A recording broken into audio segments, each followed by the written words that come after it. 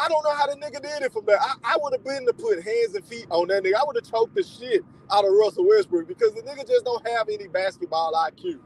And the nerve of this nigga to talk to Laker fans, not any other fan, but the most prestigious fan base in the fucking world. And rightfully so.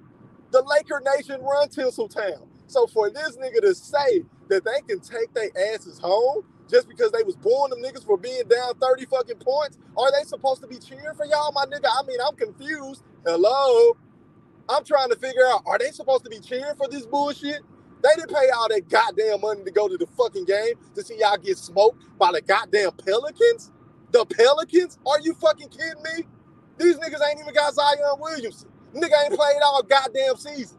I understand they got B.I. I understand they just traded for a C.J. McCollum. I understand they got nice pieces, but so do the Lakers. But these niggas don't play with no fucking heart.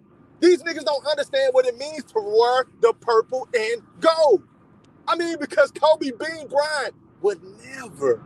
Shaquille O'Neal would never. Rick Fox, Ron Harper, Derek Fisher, Horace Grant, Mark Madsen. Yeah, I'm taking y'all niggas back. Mark Madsen. You understand what I'm saying? Samaki Walker. None of these niggas would do this shit. I'm sick of this shit. I'm staying up late at fucking night, watching these late-ass fucking games. We getting blown out every goddamn game.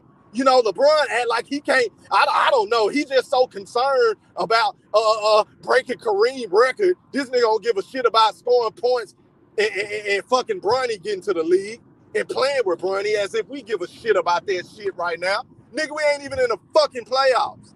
So if I was Genie, I would seriously consider moving all three of the motherfuckers because I'm sick of this shit. These niggas don't deserve to wear a fucking Lakers jersey.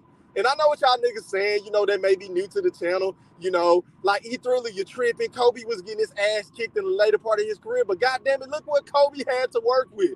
Kobe didn't have no fucking Anthony Davis. Kobe didn't have no Russell Westbrook.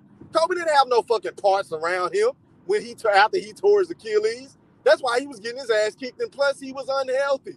But LeBron has pieces. LeBron single-handedly handpicked this goddamn team.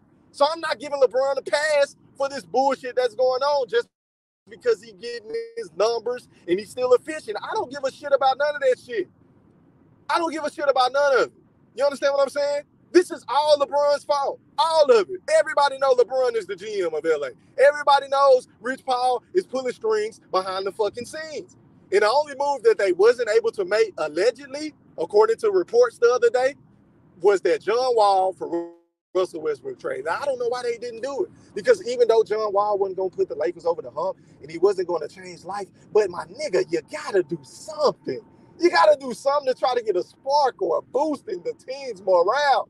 Because it's pretty damn apparent that this team has quit on Genie.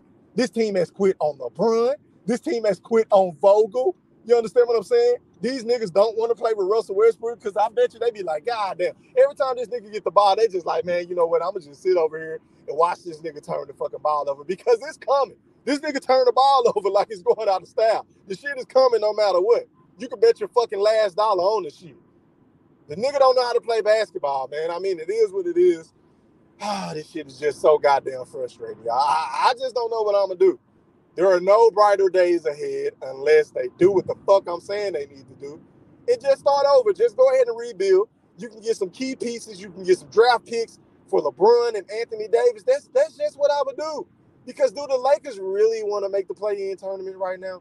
Do they really want to go up against the Golden State Warriors? Do they really want to go up against the Phoenix Suns? Hell, even with Chris Paul being out with a thumb injury, do they really want to play Devin Booker, DeAndre Ayton, Jay Crowder, Mikal Bridges? I don't think so because that's the same team that kicked our ass last year. We ain't got shit for nobody. I don't even think we want to play Memphis.